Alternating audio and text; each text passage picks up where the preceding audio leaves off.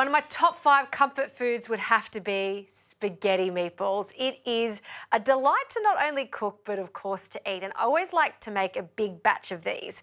So before we get onto the meat, let's do the sauce. Very basic sauce into a saute pan. And I'm actually going to be using the titanium 12-piece Ingenio set. It's a fantastic set because it not only comes with a saute pan, it comes with a wok, a large pan, lids, and also plastic lids so you can store. And the best thing about it is it's versatile and stackable. So if you've got small storage areas, this is the ultimate set for you. So in here, this is heating up. We want it to be quite hot, and we're going to quickly fry off some onions. So 1 onion that I've finely chopped, along with a little garlic, and then I've just minced my garlic so it's quite fine. And this is a little trick my mate Adam Swanson taught me, to add some basil at the beginning so it perfumes the sauce as it cooks. We can also add some fresh basil at the end, and you can put the whole stalk in just like that. Another little mix. And at this stage, I also like to add a pinch of salt. Now, while that's cooking, let's get on to our meatballs. I love the combination of pork and beef, so 50-50. The pork keeps these really, really juicy, but by all means, if you want to do 100% beef or 100% pork, also works a treat. So we'll start with some salt, and you can see there's quite a lot of meat here, so we need a good amount of salt. 1 egg, crack that in. And these aren't only binding agents, but it's also going to ensure that our meatballs are really fluffy. Some ricotta, so a generous spoonful of that, 1 to 2.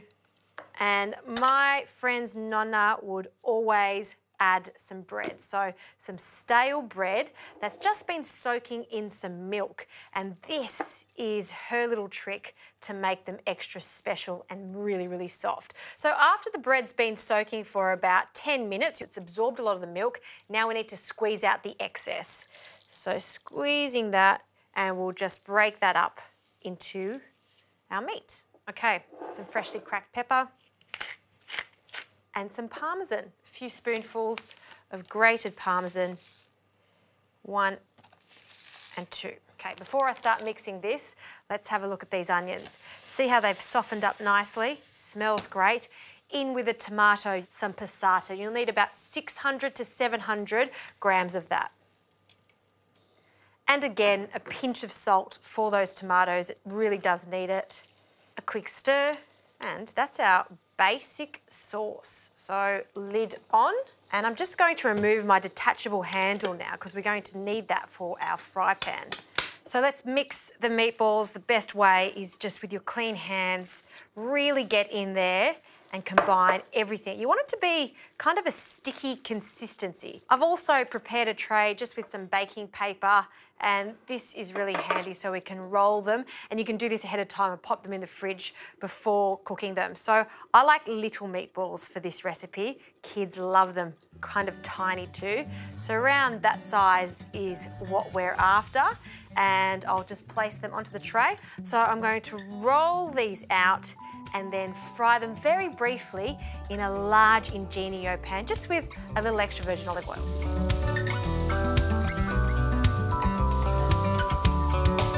Second batch of meatballs have been fried, so they can go into the red sauce too, and just completely submerge them in that rich tomato sauce. Being really gentle, you just don't want to break them up, we want to keep their shape. Look how big a batch of meatballs this is, just wonderful. And these are going to cook for a further 20 to 30 minutes. Once they're done, I'm going to cook some spaghetti.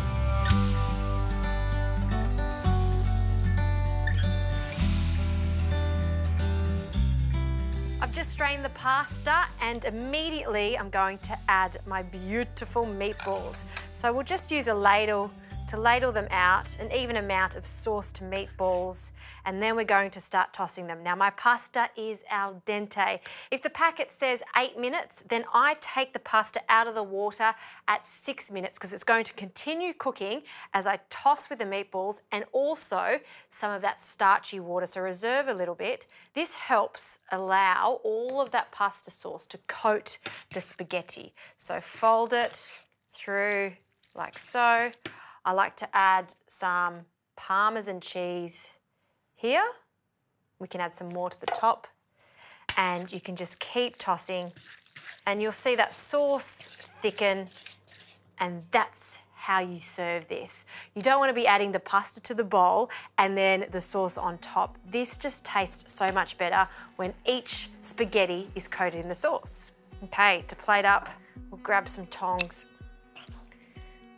grab some pasta, scoop it up, twirl it like the restaurants do, and then we'll pop that in the center. Oh, look at that. And I like to get some extra meatballs for the top with that rich red sauce. And you know what I'm going to add now? Some extra Parmesan. Sprinkle that over. And that is a very authentic way of making meatballs. That's the ultimate comfort food for me. And the best thing is, look how many meatballs are left over. Place the plastic lid that comes with the set on into the fridge. You'll have meatballs for the next day.